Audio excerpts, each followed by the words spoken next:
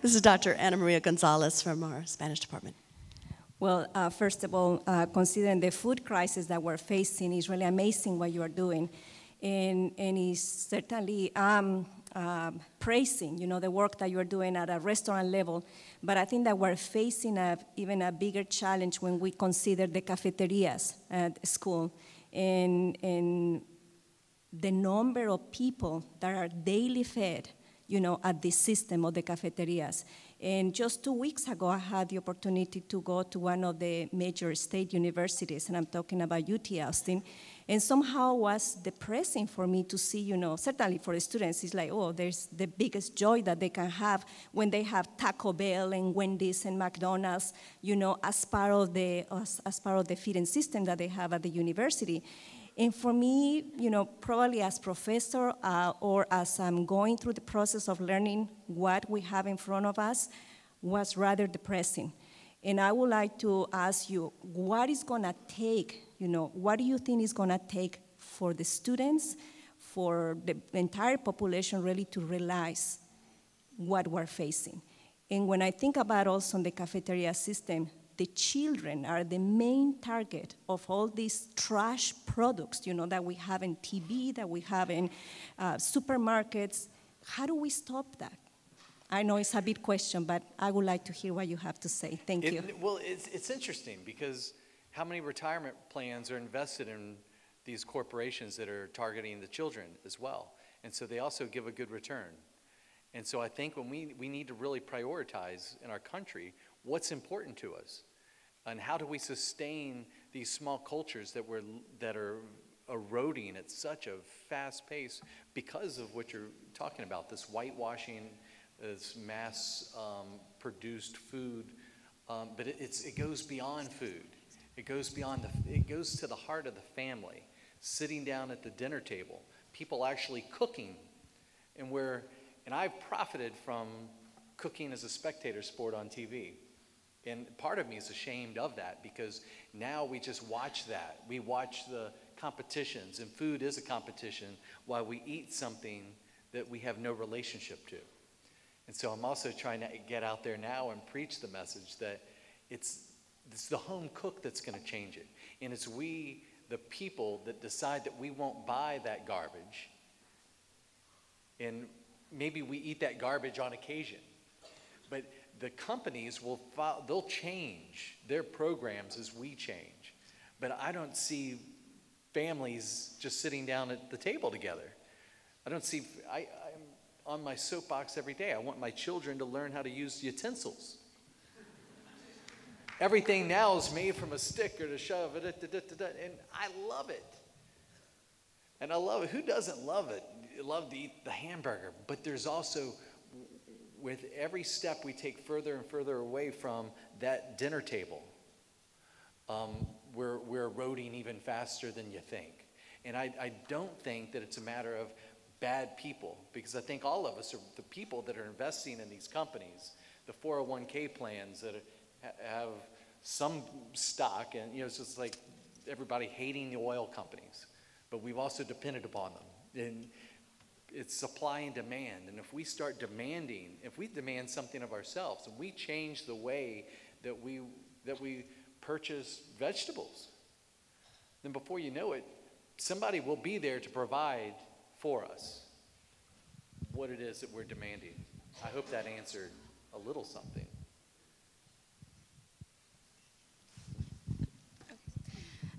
So I have a question kind of about seasonal food, and a lot of people in our generation, we don't realize that certain foods, vegetables, meats are only available at different times in the years. And so I was wondering how that affects your restaurants, and does that affect your customers, or do you have seasonal menus?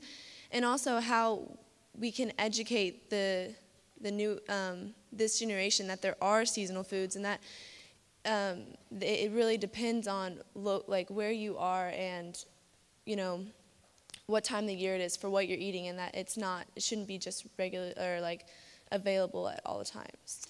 Well, that's a message that I try to preach on a regular basis, and I try to preach it through my actions. And I wrote a cookbook. My cookbook is called My New Orleans because that's where I'm from. And it's my version of what I grew up with. It's New Orleans through my eyes. Broken down into different seasons. You have crawfish season, followed by strawberry season, followed by this, followed by that, all the way around through the shrimp coming the season in the early summer. And if we can program ourselves to eat what is available, what's available locally, then you're automatically doing that. If you can eat local, then your mind is made up for you. And that's why people used to can things, because things aren't available throughout the year. And so tomato season, you have an abundance of tomatoes. So you can the tomatoes so that you would have it for the times of the year when you're cooking. There are no fresh tomatoes. And it's just getting back, and you think that you've lost it, but your generation really hasn't lost it. Your generation is going to be the generation that really brings us back to where we need to be. And I have complete faith in that. And I'm sure there's probably some faculty rolling their eyes. But the truth is that your generation is a generation that's starting to demand, when, I think, I want to say Michael Pollan said it best in Omnivore's Dilemma, I could be wrong, that we're making a difference when Walmart has an organic section. And that is not the answer, but we're headed, at least somebody there is thinking, wow, we can make money on this. And what I want to do is just break it down to that level of community supporting community supporting community. And what happens there is something much greater than just our health. It's the sustainability of cultures. And I'm ashamed to say that now in my kitchens, I have more white boys from the suburbs cooking than I do the people from New Orleans. And we're bringing in people from California who have never really eaten good food before. I'm not saying they don't have good food out there. But we're bringing people in, and I'm trying to give them, this is what, an etouffee is. This is what a gumbo is. And if we're not careful, all this stuff will be eroded because of the foodways changing, but it's also because they're supplying this demand of just quick, convenient eating. We're going to take another question from Vice President Steve Anderson, and then I had a quick question before we need to leave and swipe your cards, but let's listen to Mr. Anderson, please. How trustworthy do you think restaurant menu descriptions of the source of food is? Gulf shrimp, grass-fed beef, and do you think there are adequate regulations or other enforcement mechanisms to guarantee that what the description is on the menu is in fact what it is? I don't know. I think we could. To what end do we regulate? And that gets into a whole nother issue. You have some restaurants that are very good at it and some that are very bad. And I think we, the people, hold their feet to the fire. We can then dictate that, hey, you've got to police yourself much better than what you're doing. The whole word regulation kind of scares me too, because who are the regulators? What have they regulated for us so far? Our water, look at our water supply. Look at the food supply that they've so-called regulated. Look at how the chickens are raised. Look at the eggs that we eat. The food that they've regulated so far is absolute garbage. And so I don't trust the regulators, but I trust the fact that we need to get passionate about what we eat and what we feed our children. And when we start doing that on a very grassroots level, then we will see the bigger changes that you're talking about, because they will have to change in order to supply that demand. One more quick question. Thanks. When you were talking about opening up your restaurant in San Antonio, and you mentioned several of the areas that most of the produce and meat's going to come from, I realized that a lot of it is from the San Antonio area, but it's not from San Antonio. So I was curious about some of the problems that arise with the transportation of fresh produce and fresh meats, and whether or not you can marry this ideology in metropolitan areas like New York and Washington, D.C. that don't have the infrastructure of horticulture or agriculture to support this type of idea that you have. But New York most certainly has it. Upstate New York is some of the richest farmland ever, but the farmland has just been turned into subdivision after subdivision, and kind of you have to go further out. Connecticut is where most of the farmland from the green market in Western Mass that comes to Union Square on a daily basis.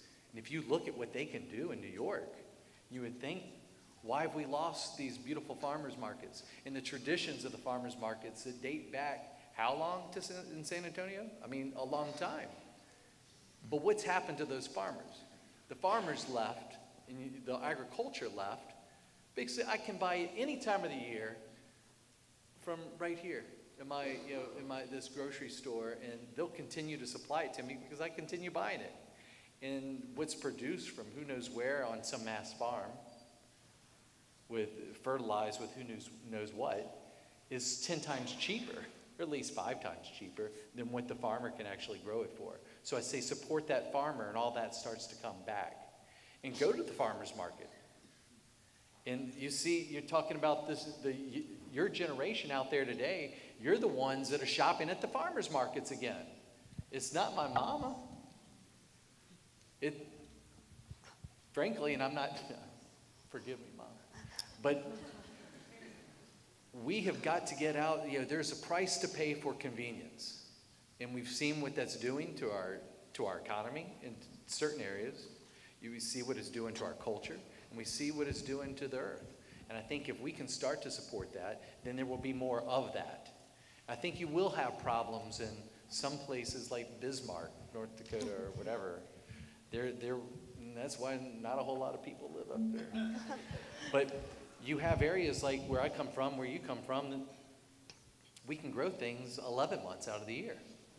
Heck, something grows 12 months out of the year. And then you eat with the seasons, and you support those that actually toil in the act of farming.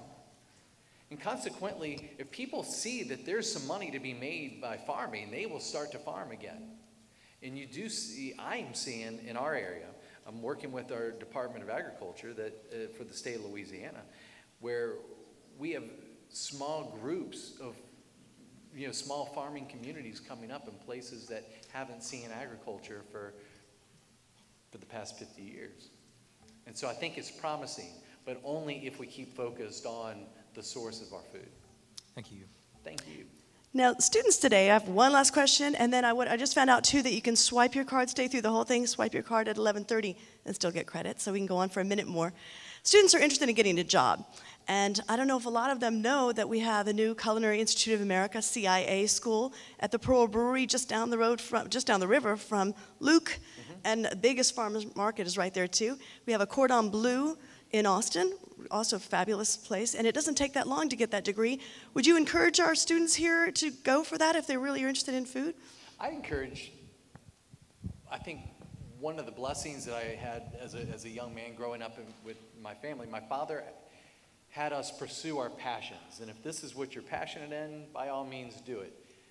It's hard work, it's blue collar work, it's not pretty. But if you enjoy doing it, it's the most rewarding thing on earth. And I've been fortunate enough to be able to support my family doing what it is that I absolutely love. And I feel like in a lot of ways that, and I don't mean to be too preachy up here, but in a lot of ways that if you pursue your passions and use those gifts that God has given you, and you bring it all together, doing what you enjoy doing, you'll never work a day in your life.